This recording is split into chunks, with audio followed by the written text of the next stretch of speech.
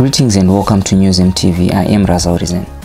Finance and Economic Development Minister Mthuli on Thursday announced a 927.3 billion Zimbabwean dollar budget set for 2022 against an estimated 2.7 trillion budget, which economists say was viable to stabilize the current economic turmoils in the country. According to MDC Alliance Vice President Tendai Biti, Ncube's budget presentations failed to address exchange rate distortions, structural challenges around the failing currency. Presented under the theme Reinforcing Sustainable Economic Recovery and Resilience, Ncube projected a 5.5% economic growth in 2022, whilst allocating the biggest chunk to the Ministry of Agriculture in the tune of 124 billion Zimbabwean dollars. According to Ncube, the money allocated to the Ministry of Agriculture will be earmarked for grain production, business advisory, extension services, water sanitation, irrigation development, and rural development. Ncube allocated 3 billion Zimbabwean dollars to the Ministry of Mines and Mining Development, which he said will go a long way in enabling the mining sector to realize its 12.2 billion revenue target by 2023. 3.9 billion Zimbabwean dollars was allocated to the Ministry of Industry and Commerce towards the revival of Cisco Steel, value chain development and industrial upgrading. The Ministry of Environment, Climate, Tourism and Hospitality was allocated 3.7 billion Zimbabwean dollars despite calls to fund the sector, which was the most affected under the COVID-19 period. According to Ncube, the 2022 budget allocated 7.8 billion Zimbabwean dollars to the Ministry of Youth, Sports, Arts and Recreation in efforts to rehabilitate and upgrade sporting facilities as well as creating opportunities for youth in mining and agriculture.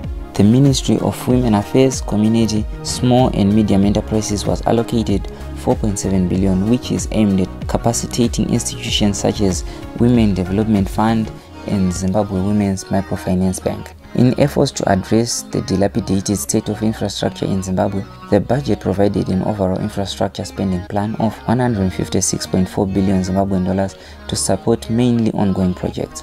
10 billion Zimbabwean dollars was set aside to recapitalize state-owned enterprises, whilst 23.5 billion is earmarked for the capitalization of line ministries. Ncube allocated 6.8 billion Zimbabwean dollars to the Ministry of Transport Infrastructure Development as part of enabling the road rehabilitation, development, modernizing technologies and toll gates, border posts, as well as upgrading border posts. The energy sector, which is currently characterized by incessant power cuts, dilapidated infrastructure, and poor service delivery, was allocated 3.9 billion Zimbabwean dollars, which Ncube said will enhance power supplies and completion of Hwange 7 and 8 expansion.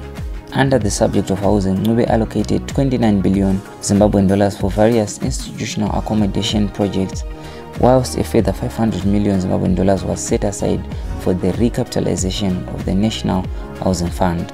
2.1 billion Zimbabwean dollars will be availed to the rural and urban local authorities. Meanwhile, through the intergovernmental fiscal allocation, an amount of 42.5 billion, being 5% of total revenue, will be allocated to all local authorities for implementation of impactful community infrastructure projects. The Ministry of Information was allocated 3.3 billion Zimbabwean dollars, whilst the Ministry of Primary and Education was allocated 11.6 billion. Ncube assigned 5.7 billion Zimbabwean dollars to higher and tertiary education. The Ministry of Health and Childcare was allocated 14.9% of the budget, which translates to 117.7 billion Zimbabwean dollars, the amount which analysts say is not enough to address the state of institutions in Zimbabwe. The 2022 budget allocated a total of 10 billion Zimbabwean dollars to the Ministry of Public Service, Labor and Social Welfare, which is aimed at upscaling social protection programs. Ncube assigned 2.7 million Zimbabwean dollars to the Ministry of Information, Publicity and Broadcasting Services. He also allocated 14.9 billion Zimbabwean dollars to the Ministry of Foreign Affairs and International Trade. Amongst other allocations, 22.7 billion Zimbabwean dollars was set aside for the Ministry of Justice, Legal and Parliamentary Affairs. Support to Parliament was set at 14.6 billion Zimbabwean dollars. The Ministry of Home Affairs received a tune of 49.4 billion Zimbabwean dollars, whilst the Ministry of Defense was assigned 61.5 billion Zimbabwean dollars. Wage bill for 2022 was set at 340 billion Zimbabwean dollars, which translates to 41% of revenues or of 7.1% of GDP. Total revenue collections are projected at 850.7 billion Zimbabwean dollars, which is around 16.8% of total GDP.